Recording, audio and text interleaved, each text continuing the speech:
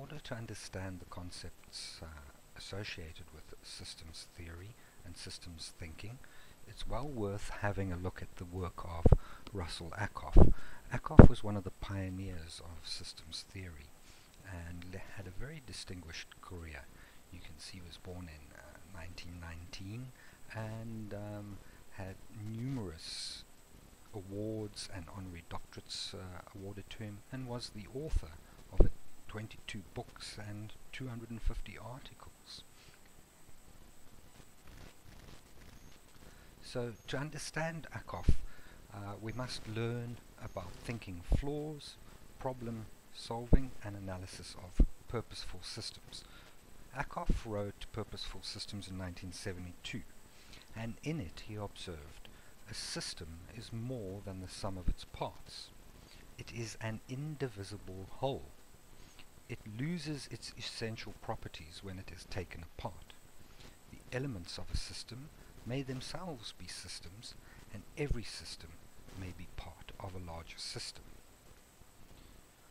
So Ackoff was interested originally in operational research, and as such he said a purposeful system is formed by linking work, people and things, and examining their social, cultural and psychological implications.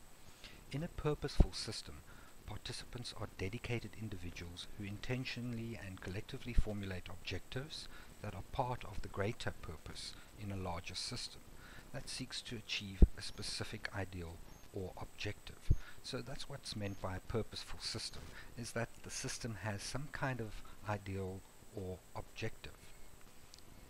So Ackoff then later on rejected operations research because he had a problem with the analytical way of solving problems. He didn't find that it worked really well when you try to address complex problems by dividing a system into its parts and evaluating each one separately.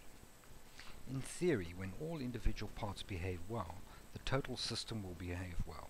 In reality, however, it was found that that didn't really work. One of his famous statements is that the only problems that have simple solutions are simple problems. So what this means is that it isn't possible to improve the performance of each part of a system separately, because doing so destroys the integration of a system as a whole. Okay? And this means that when you have a system and that system has a weakest part, that weakest part will ultimately destroy the whole system. Another issue that Ackoff had was that of flawed thinking, and he's got a number of famous statements which he categorized as the F laws, and this applied really to management and the way management dealt with issues. For example, he has stated that managers who don't know how to measure what they want settle for wanting what they can measure. And also, a bureaucrat is one who has the power to say no, but none to say yes.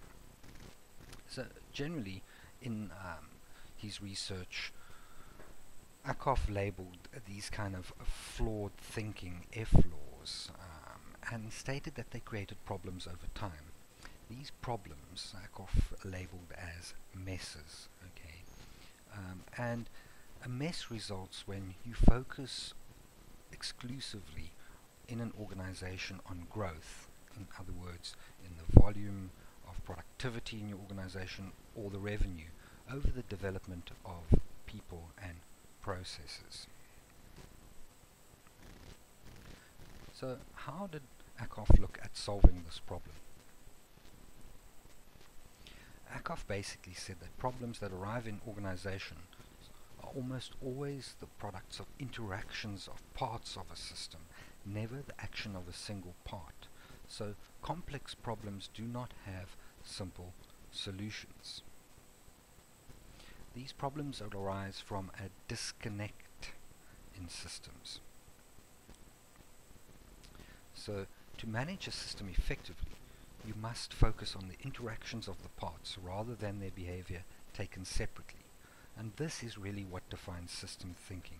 It's a holistic approach to thinking rather than analytical reductionism. So problem solving requires that a system must not only solve problems by developing corrective actions, but also must maintain control over solutions and prevent new problems from occurring. These elements interact with one another. If the interactions are well designed and organized, problem solving will be effective. If problems are not dissolved, in other words, if you do not solve problems effectively and permanently, then in the very act of solving the problem, we will create a mess. In other words, the problems that we have today are often associated with incorrect thinking and incorrect problem solving, which just creates further problems down the road. In general, Ackoff believed that to gain profound knowledge of systems, we need to blend analytical and systematic perspectives so we can discover the invisible connections between things that don't have obvious connections. If our society is going to move beyond the mess we have today, we must integrate analytical thinking with systems thinking.